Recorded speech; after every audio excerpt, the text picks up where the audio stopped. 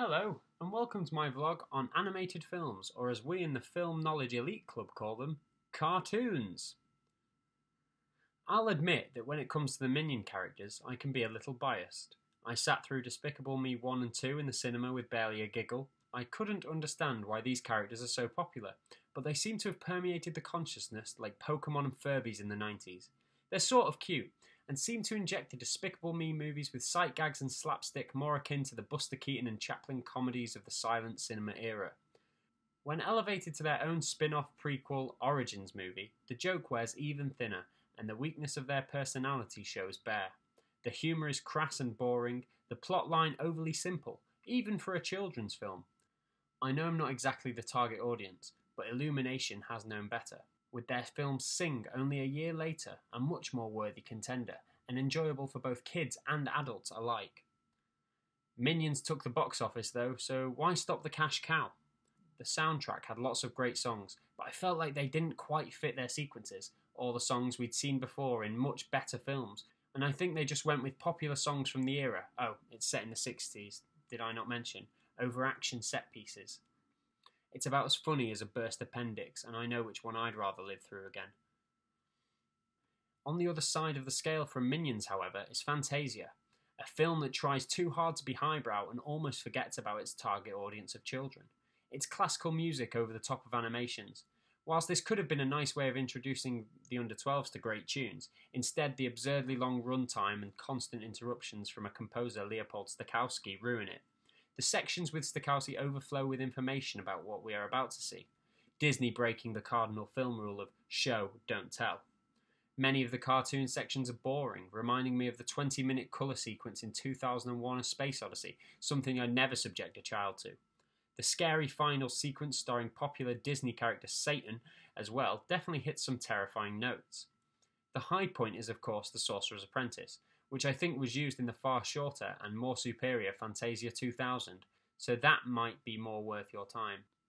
In my mind, Studio Ghibli is known for being an experimental Japanese animation studio. Ponyo is exactly what I expected, which is why it didn't enthrall as much as I would hope. The storyline was a little confusing, and the villain's aims are unclear.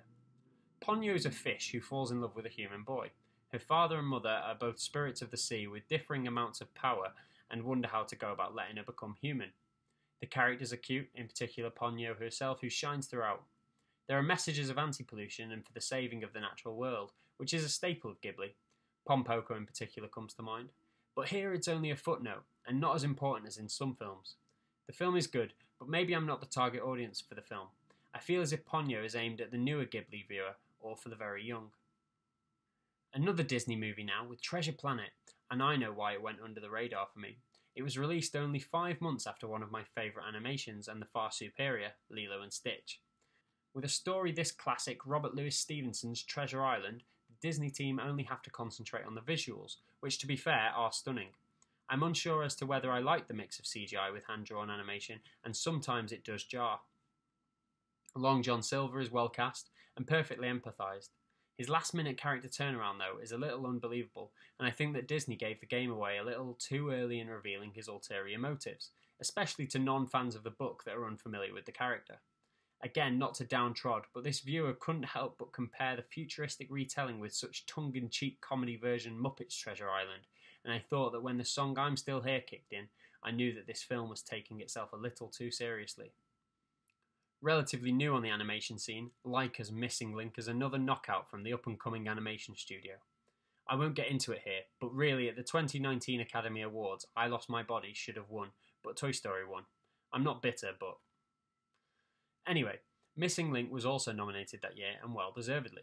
It was one of 3 Yeti films, but the animation style here is very unique. I'd like to in particular note the realistic portrayal of light shining through noses and ears as a nice touch. The film stars Hugh Jackman's voice as an intrepid explorer as he sets out to prove that the Sasquatch, or Missing Link as it's commonly referred to throughout, exists. When he finds Susan, the Sasquatch, they then go on a voyage to find Susan's cousins with old friend or flame, Adelina Fortnight, in tow. Adelina Fortnight is a little wasted as a character, and Zoe Saldana is wasted playing second fiddle to the 2 leads. The film only just breaks the Bechdel test, but at least the tables are turned when we think that Adelina may only be there to be Sir Lion or Frost's love interest. Weirdly and coincidentally, by happenstance, Emma Thompson was both in Treasure Planet and Missing Link. Anyway, the earliest known surviving animation is The Adventures of Prince Ahmed from 1926. It's a German production based on the Arabian Nights tales. A sorcerer creates a magic wooden horse that Prince Ahmed takes a ride on. He travels to the land of Wak Wak.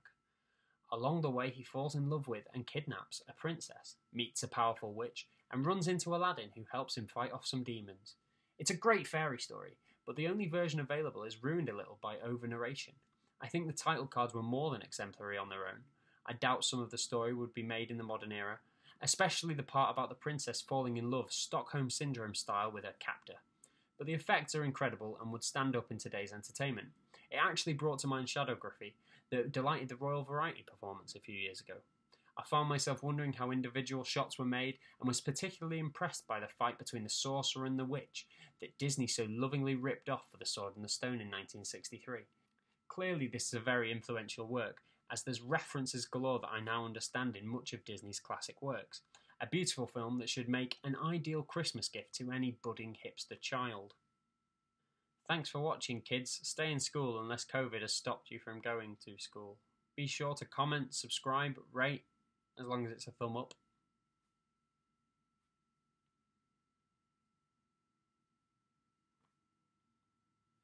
I'll probably do.